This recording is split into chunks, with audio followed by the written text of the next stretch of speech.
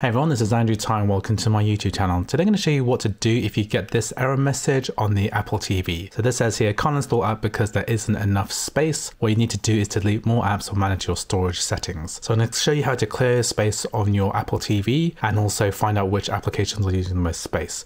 So if you haven't subscribed already, then please consider pressing the subscribe button. It only takes a moment and you'll be able to keep up to date with the latest Mac tutorials. So when you get to this error message, you can press the go to settings button here, and then this is going to show you the storage menu here and which apps are using the most space. And you've got this trash icon here, which will allow you to delete apps until you get enough space on your Apple TV. You can also get to this menu by pressing back and then going to the settings menu here. And then what we can do is go to apps and then go to system, go to general, scroll down until you get to manage storage.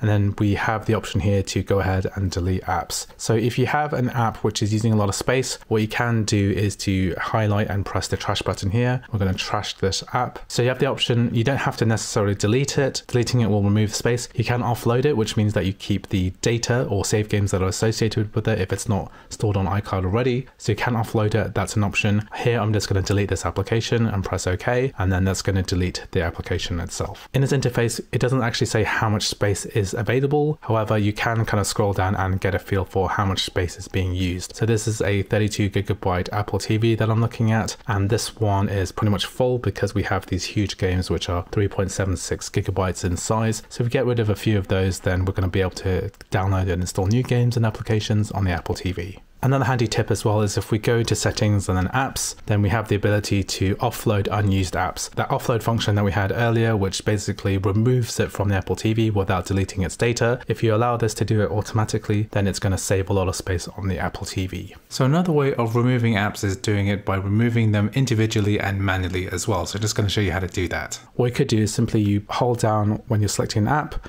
then you press the option button here, and then you can press the delete button and that'll delete that application from Apple TV. And that's going to free up plenty of space. Anyway, I hope you found this video useful. I've got lots of other Apple TV tutorials and Mac gaming tutorials on my YouTube channel, so please check it out. If you like the video, please like, please subscribe, and I'll see you in the next video.